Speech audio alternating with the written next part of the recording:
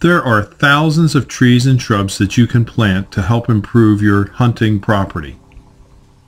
We're located in Pennsylvania, so we sell a lot of trees to hunters in Pennsylvania for their properties. The three most popular trees for hunters to plant are the green giant arborvitae, river birches, and a host of viburnums.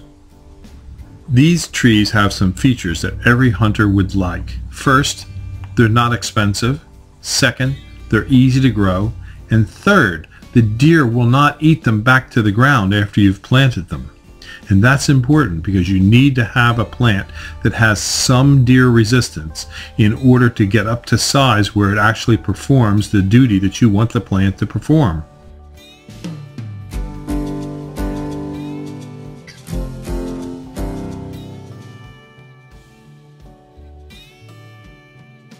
This is an eastern red cedar transplant that we put in the soil in May. The weather was good, and for a couple of weeks we got adequate moisture and time for this tree to get established.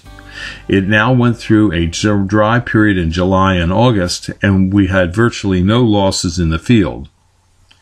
We like a heavy transplant when we're starting out in the springtime because a heavy transplant can withstand dry weather should it occur after planting. The eastern red cedar is easy to grow, and it grows in a wide range of soils. This is an area where we planted white pine. These were also 9 to 12 inches, and now at the end of the summer they are about 15 to 18 inches tall.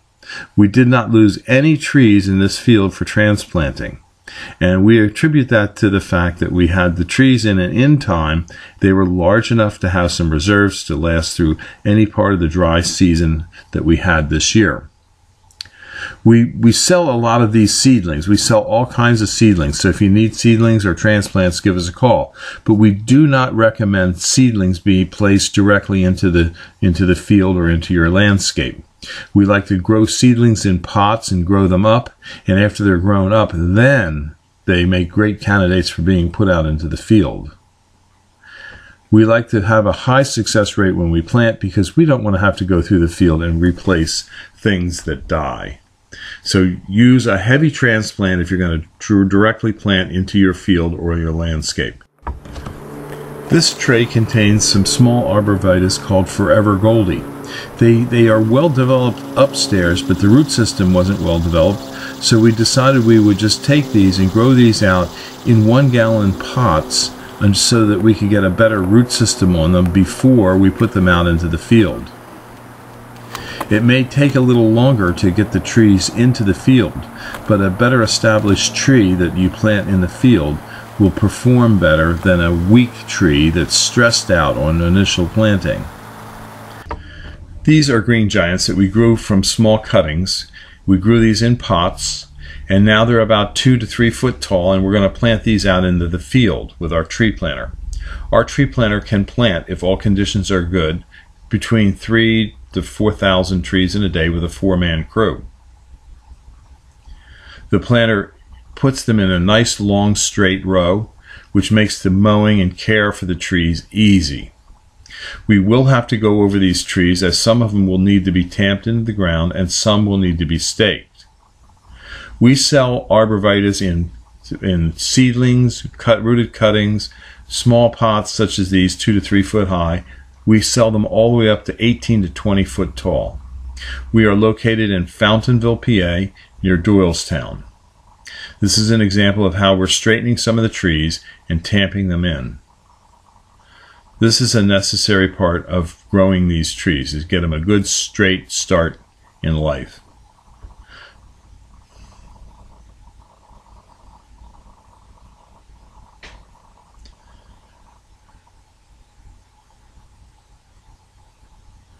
Some will need to be staked. We can try and straighten that by hand, but it probably will not last very well.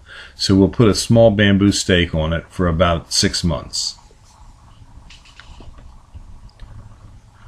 If you have any questions, you can call us about trees and shrubs at Highland Hill Farm. We're on Route 313 in Fountainville, PA. Our telephone number is 215-651-8329. Thank you. The Obama administration is making many people fill out Form 4473. It's a transactional record for the government when you buy certain items.